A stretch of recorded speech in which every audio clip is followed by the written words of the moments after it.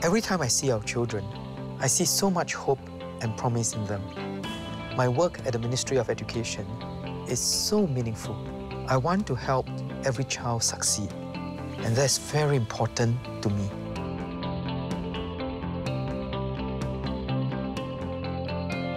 Everyone would agree that education empowers an individual, develops competencies, and builds character.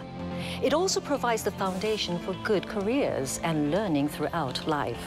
Our education system is known for its high standards, especially in mathematics and science. Our students also do well in music, the arts, and sports. Efforts are made to give our students the opportunities to realize their potential and take different pathways to success.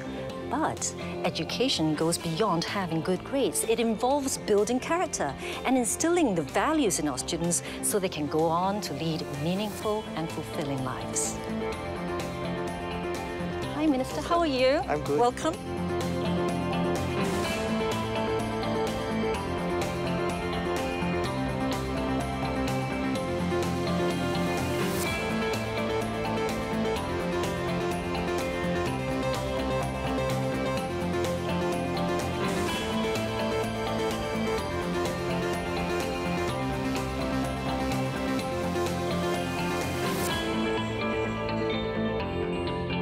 Chandroo. Good to see you. Let's take our seats.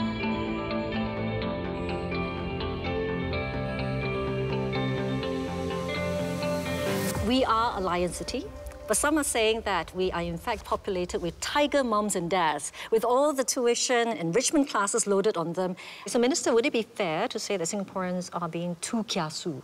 As a parent myself, I fully appreciate how every parent wants the best for his or her child. Now, this is not a bad thing. In fact, I will be very concerned if parents do not show any concerns about their children's education. We have to start by recognizing that every child is different in interest, in temperament, in strength. But every child can learn. The question is, how do we help every child to be at their best? And this is exactly what my colleagues and I at the ministry seek to do. In the case of tuition, some will do with extra help. But if a child is doing well, giving extra lessons, extra enrichment classes may be counterproductive. Because first, the child gets bored because they have seen the material. Second, there's only 24 hours a day.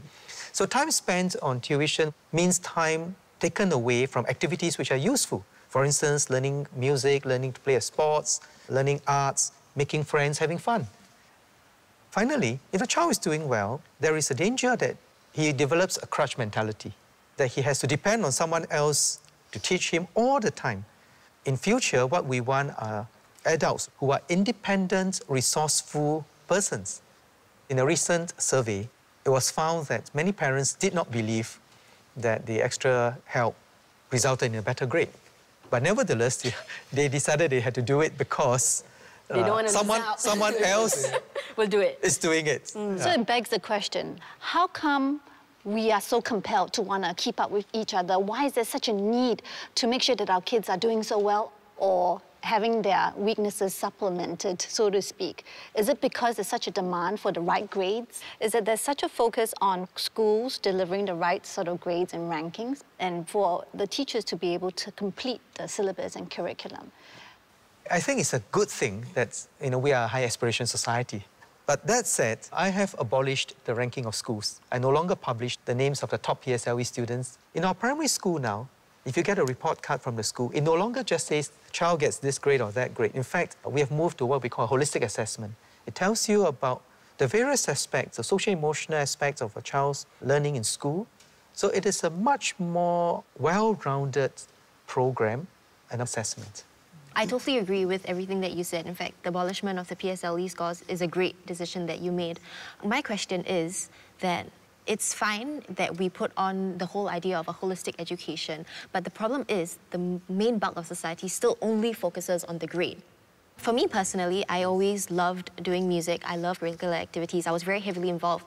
But that being said, I still felt a very, very heavy need to do well in grades first. So even if you did well at CCA, I was water polo captain, I was in drama, I was in swimming, I went to sports school, but somehow, if you go to your family functions, your family reunions, and you still said that, you know, I didn't go to JC or I didn't do well, you still get judged.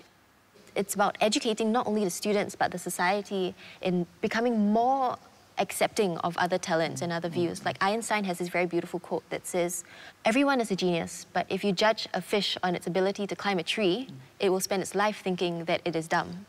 So to me, I think that's something that we need to address, is in the fact that we need to give more emphasis to things like CCAs. I can't agree with you more.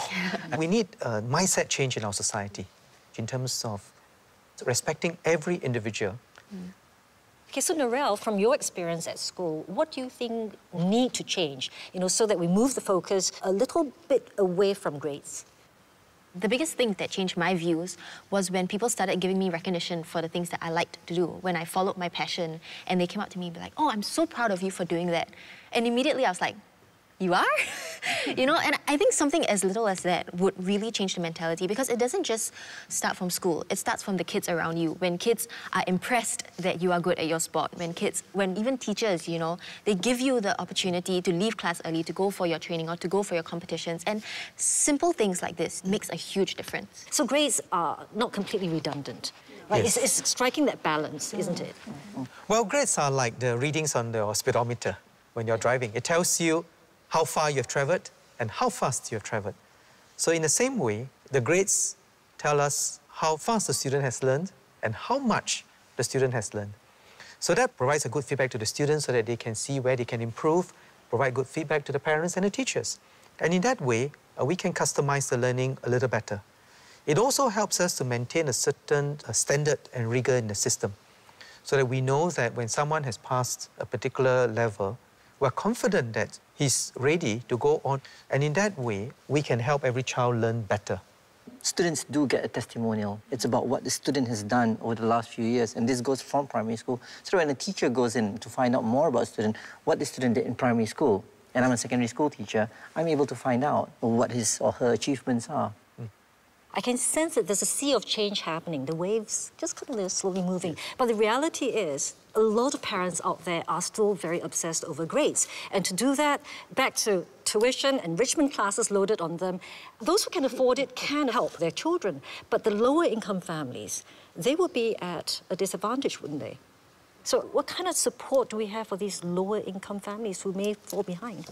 We want to make sure that every child has good access to educational opportunities, regardless of their family circumstances, regardless of the financial ability of the family. And in fact, we resource schools with greater needs, more than the average school. We also have a range of programs to help students from weaker backgrounds. So for instance, at the point of entry into primary one, our teachers make an assessment on the readiness of the students in reading and in mathematics. And we have a learning support program for both areas to help them build, a strong foundation so that they can continue to learn. We started it was so successful, I decided to do it all the way to primary 6 and into the secondary school. We have special financial assistance for students. We have self-help groups who come in. And more recently, I have expanded all our student care centers. And the student care centers are run by non-profit organizations, sometimes by volunteer welfare organizations. And they provide a very good environment for the students to go to, compared to many other places, and we're doing a lot more compared to the past. And I'm confident that we will continue to provide opportunities for everyone, regardless of their family's financial circumstances. I've seen many children from low-income families who have done really well. And one of the reasons is because the teachers have injected an interest for studying and students' willingness to want to learn. So you're saying tuition is not necessary? Well, we've seen students who have not gone through tuition and excelled in their studies. My background, my family, there are 4 girls, and we come from a very poor background. My father, he believes that education is your passport to get out of poverty, your passport to open up opportunities.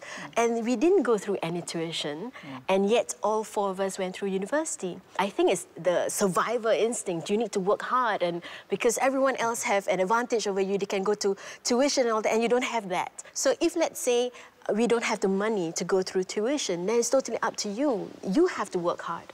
Back to my generation, we found that we didn't do too badly. We were poor.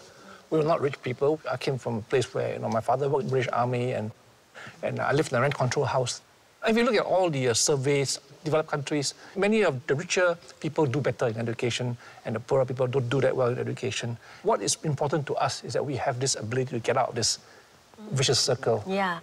But is the current education system, has it put a lot of stress on parents, teachers, students? Yeah. What do you think?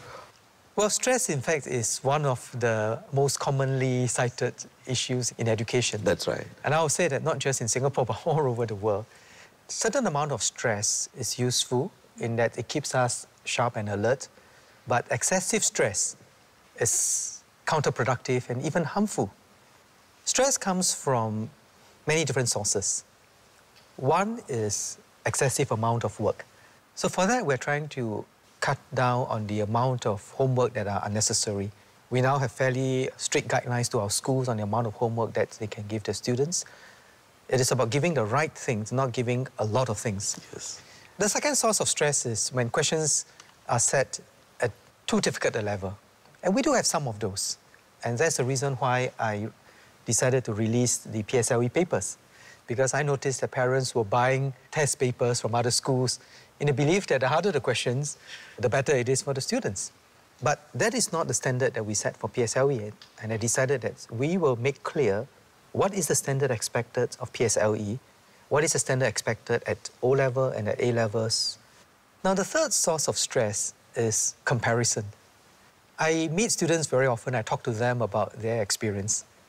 One girl told me that she got 80 marks for her test, and her parents said, "Oh, that's good, but your cousin got 85. So she said, I felt motivated, I decided to work harder. So the next round, I got 85. Went back happily and told dad and mom that I got 85 now. And the parents said, but your cousin now got 90. Oh, no. So second time round, she decided, yes, I will work harder. Then the third time, she got 90. And now, guess what? You got full marks. They said, well, your cousin got full marks.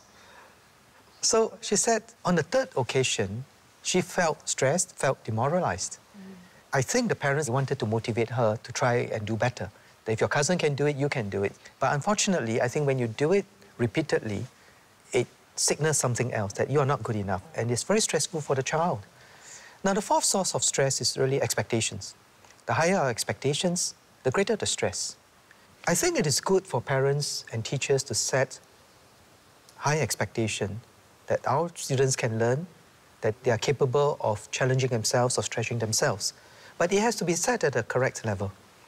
Do you remember that question that was floating around on Facebook, the primary 5 student question about birthday? I didn't get it. I don't know how many of you got it. Yeah. That's where I think, the social media sometimes creates that anxiety. That question is not a primary 5 question. It's a question for a mathematics Olympiad. Very, very select group of bright students who are just extremely good in math and they take part in those activities. Many of us can solve those sorts of problems. Okay, that's a relief. We're all going back to question, aren't we? You're really intelligent, Melissa.